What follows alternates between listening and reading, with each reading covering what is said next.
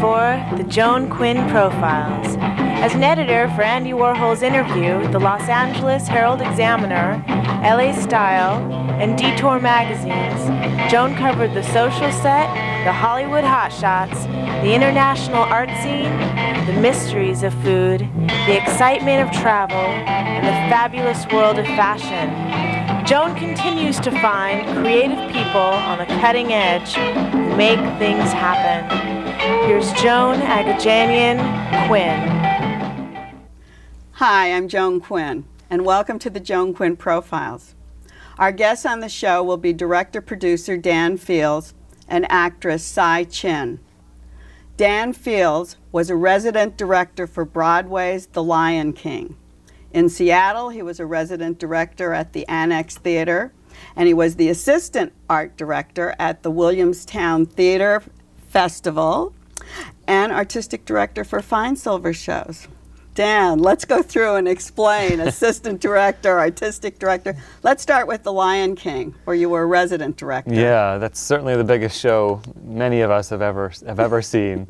That was a show that, of course, Julie Taymor directed, and as her assistant director from the beginning of that, I was by her side through the design process and the casting process and the rehearsals, and ultimately when the show opened on Broadway, as a resident director, I maintained the show, cast replacements, tried to keep it up to the level of perfection of opening night. So you have to stay there all the time. I mean, you were there every minute. I was there for every performance. I saw the show over 500 times. But it was so great. Yeah, well, I hope it was. But what happens if something happens to the costumes? Do you have to make sure that you see what's going on? I'm watching all the details. I'm watching the performances. I'm watching what was happening technically to the lights and to the set where people stood on stage, and just trying to make sure that the show remains how it was created originally, because the performers want to experiment and explore, and sometimes they can change things a lot. So. Especially if they do it every single night. Absolutely. They're performing 8 times a week on Broadway, and they can get a little bored. And then when a new actor, when someone leaves the show and we cast a new actor, they need to step into it as though they've always been doing it. So that was the main thing I did, was train the new performers to learn the show from the inside out, for the puppetry, the singing, the acting.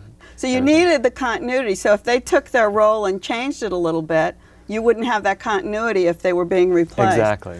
Yeah. Then you did Conversations with My Father, under Dan Sullivan, who is also a very well-known director, just like Julie. This was Julie's first big thing, wasn't it? That was her first breakout show. Yeah, she's been well-known in, especially in New York, but also in the sort of world theater scene for a while, especially for her masks and puppetry. But she's also directed a lot of opera and had done a short film. So The Lion King was her first Broadway show, and then she just came out with the film Titus with Anthony Hopkins. That was her first major full-length feature. Right. So, but Dan Sullivan was a name that we knew in Los Angeles. Yeah, he directs here a lot. I actually assisted him years ago in Seattle. He used to be the artistic director of the Seattle Repertory Theater. Is that where Conversations with My Father was? That's where it began, before it went to Broadway. So I worked on the original production of that. And then did you go to Broadway with it? No, I wasn't in New York yet at the time. Oh, I see. Yeah, I assisted in the regional theaters for a while I lived in Seattle and directed my own productions there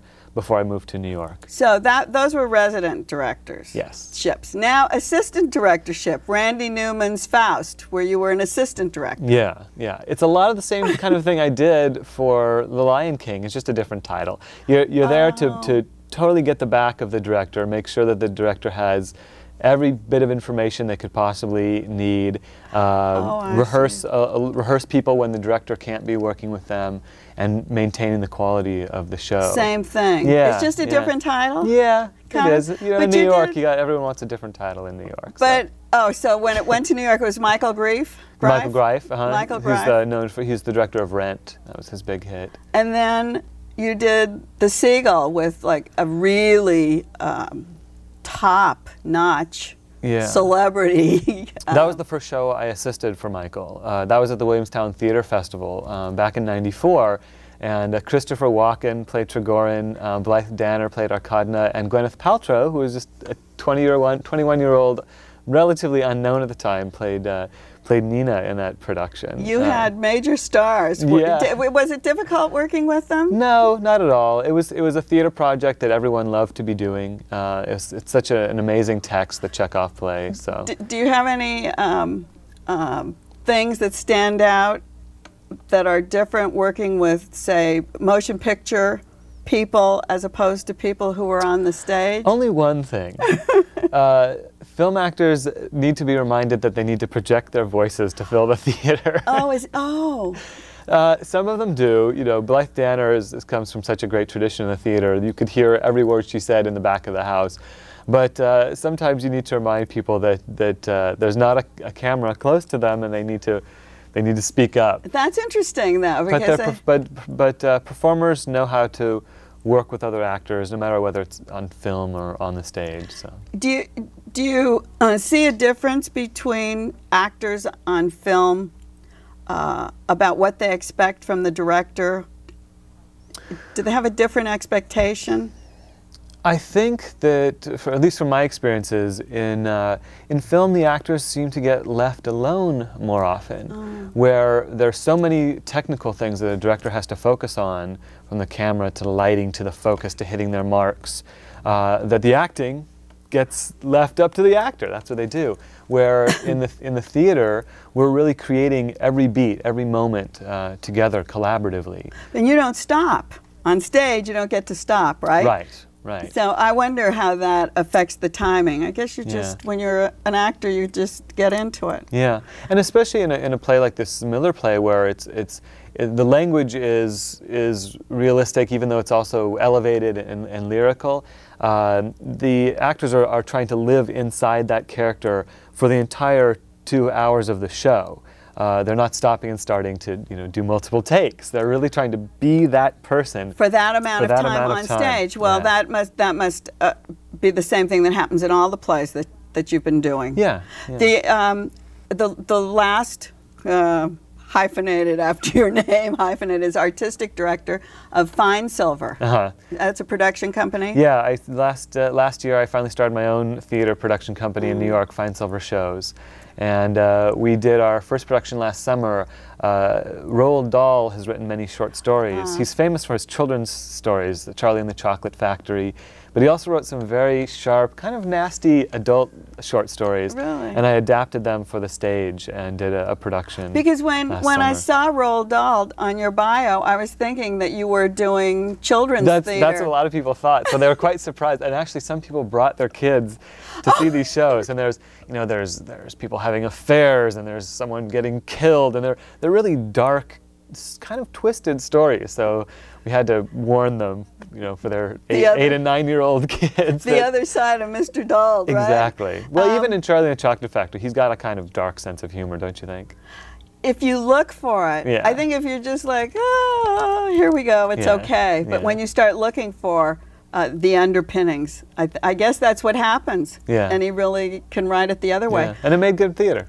It always does, doesn't it, when you have some kind of twist? Yeah. Your Fine Silver productions then came together with Antaeus Productions in Los Angeles, where they did an Arthur Miller play. That's what we're working on right now, and co-produced it with the Antaeus Company, which is a Los Angeles-based classical repertory company. They made their mark a few years ago with The Wood Demon and the Mark Taper Forum, which was an early Chekhov play that they adapted.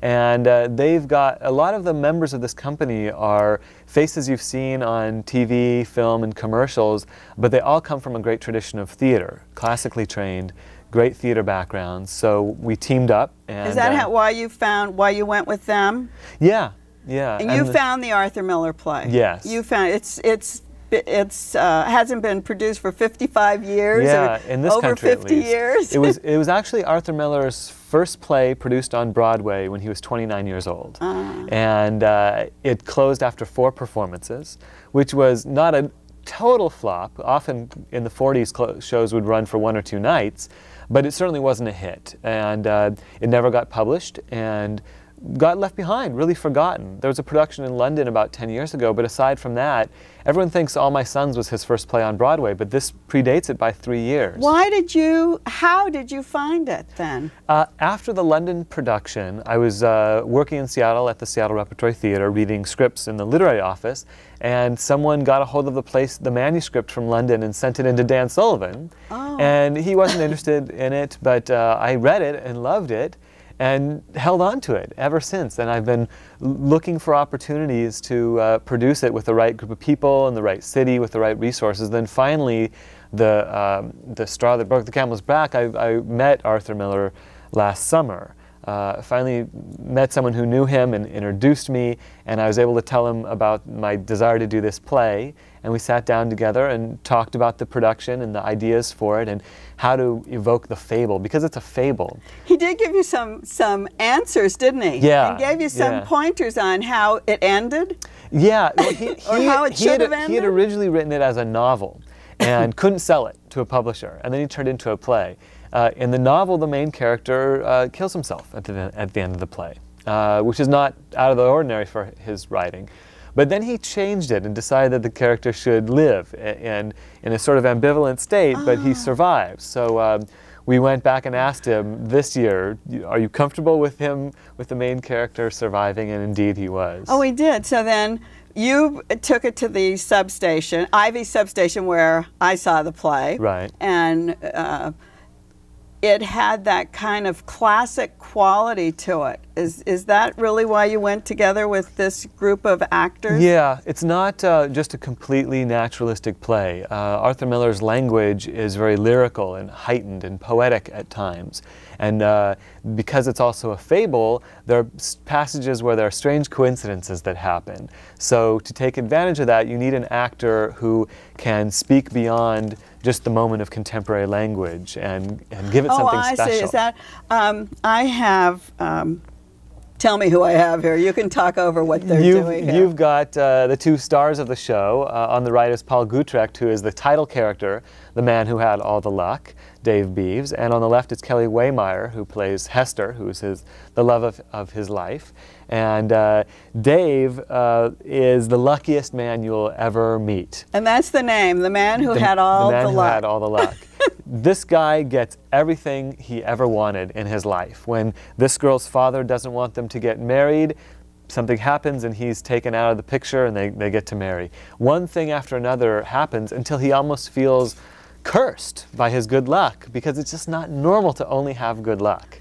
And that's the moral dilemma. Let's do one more before we have to leave. This is Phil Proctor on the left, who plays the man who had all the luck's father, and the brother, Amos, who's a baseball pitcher, who suffers a heartbreaking defeat in the play and attacks the father. And Dave tries to smooth it out because, of course, his luck is increasing, but the brother's has fallen. Phil you may recognize from the Firesign Theater. Phil's one of the members of the Firesign. It sounds like an Arthur Miller play. Yeah. Well, fathers and sons. Exactly, it does. A father who has illusions about what his sons can be and should be. Brothers who have very different courses in their lives, and that creates conflict between them. And individuals struggling with their place in the world, trying to understand how their actions affect their futures. Oh, very classic Arthur Miller very themes. classic themes, and also the classic theater and classic director. Thank you, Dan Fields, Thank for you very being much, with Joan. us. It's been a pleasure Thanks talking to you. Don't go away. We'll be right back with actress Tsai Chin.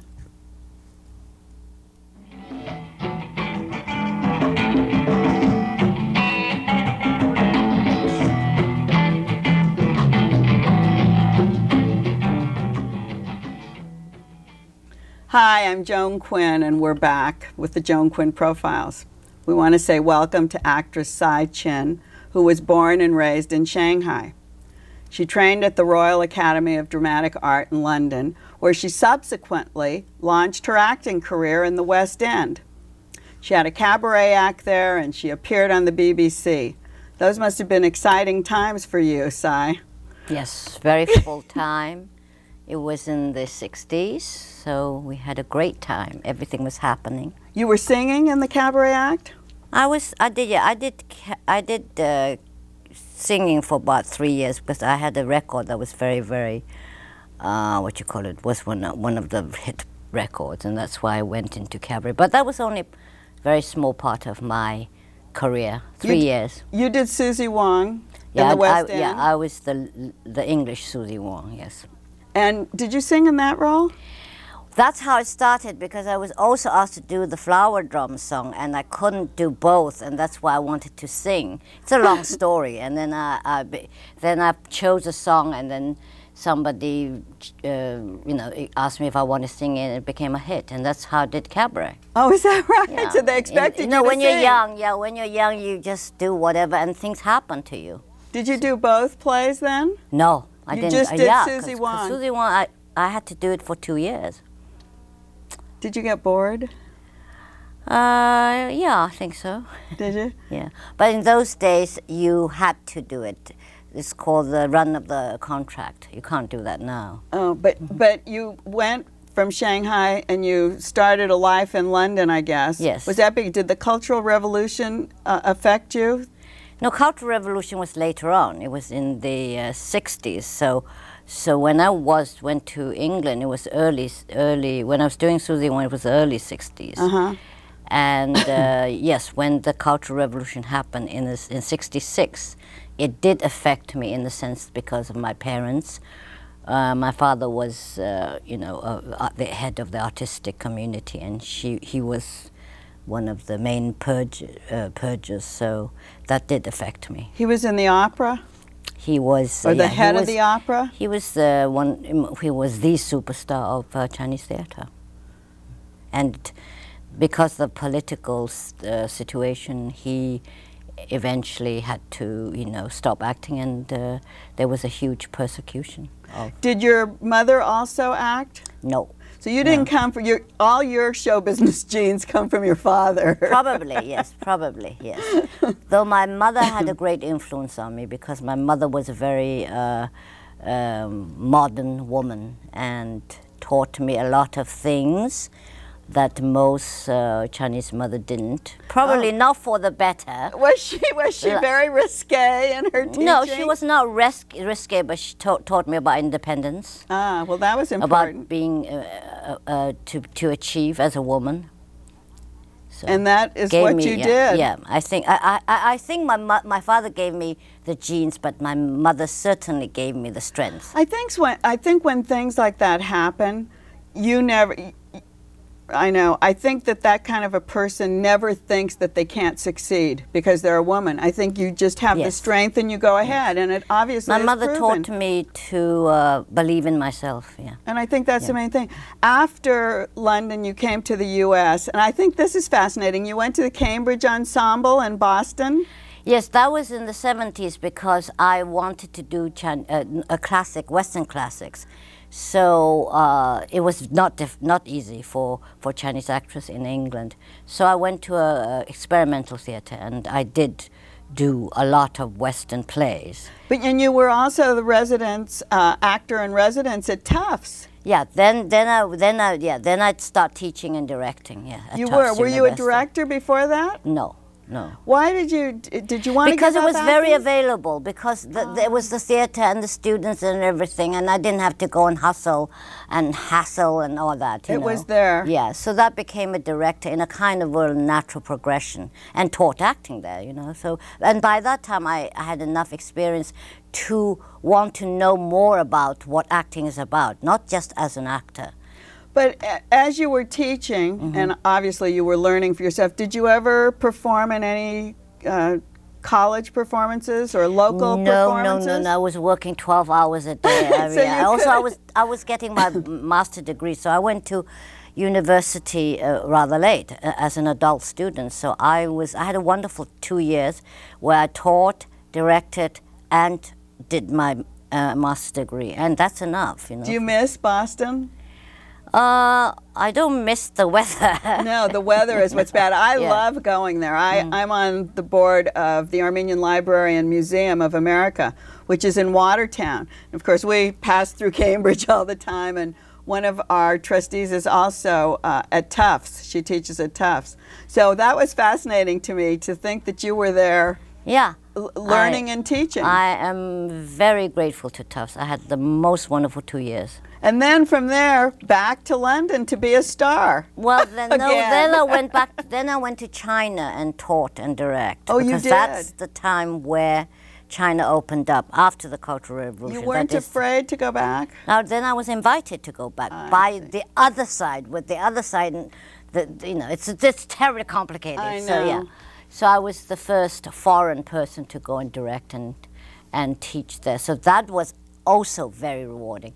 Then I went back to England again and start acting again. Take me back to China for a minute. Did you remember the language when you went back? Because you'd been gone I for quite a remembered while. the Shanghainese, but you know, they speak Mandarin, so I have to relearn all that again. You did when you went there? Yes, but within like 3 months, you know, you already start to think more like that language. Wait, but I needed help. Did you feel any of the people there feeling sorry about what had happened? Oh yeah, I mean that's Yeah. why I eventually I was asked to write the book, you know, my autobiography, Daughter of Shanghai, which is basically 1/3 of it is about that experience. I want to read that. I didn't get a chance to read that. I don't know if you have any here in Los Angeles, but I would like to. You can get it from the library, or you can order from the internet.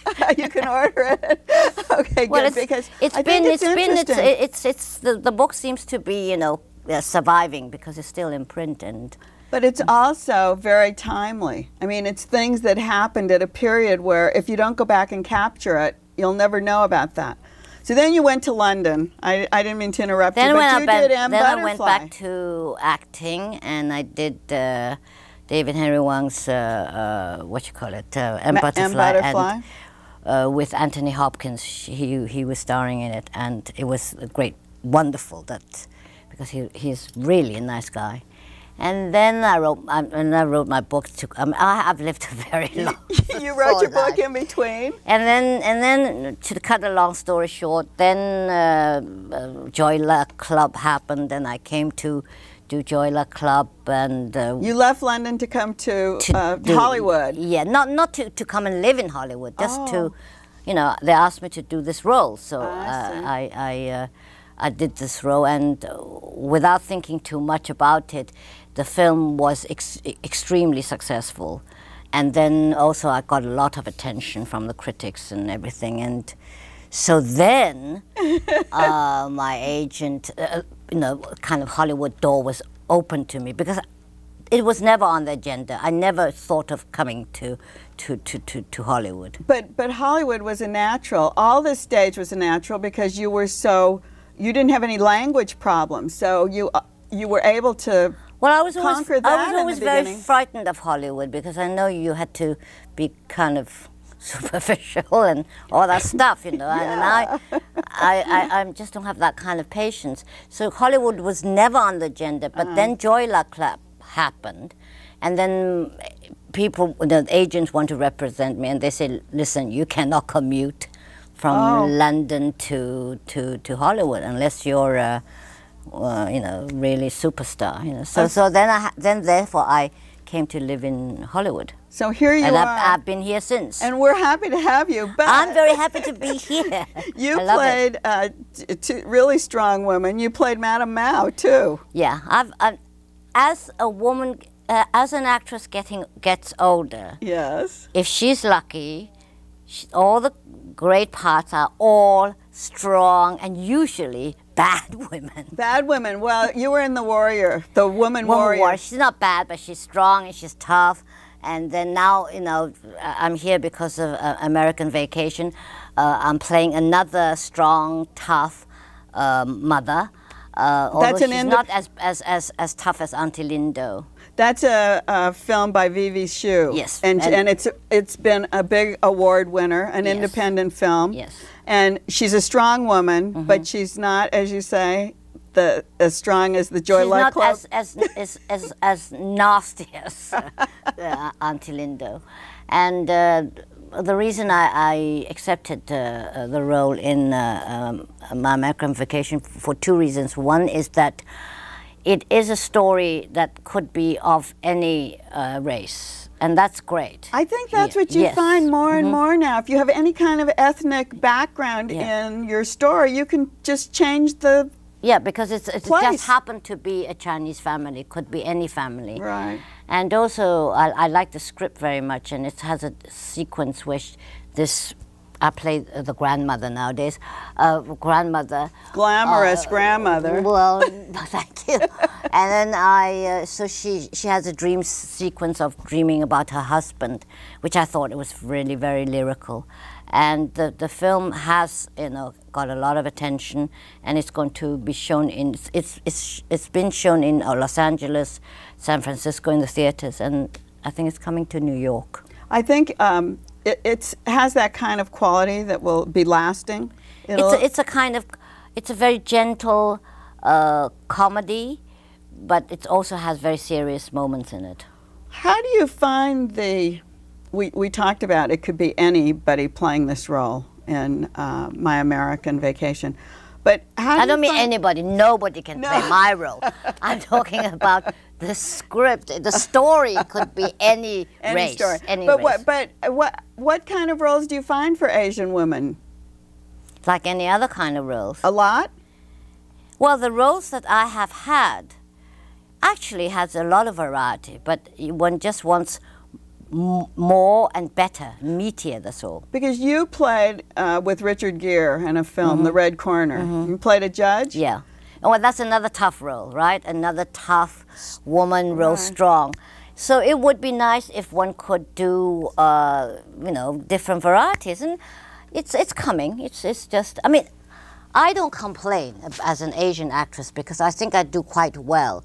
But I think if you really want to go on complaining, you would say that women have a not as good a time as men. Men usually, when they get old, they are still kissing the young girls. Women don't get to do that.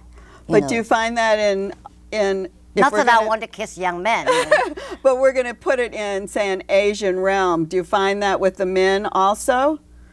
No, Asian realm, at the moment, I'm kind of playing a lot of strong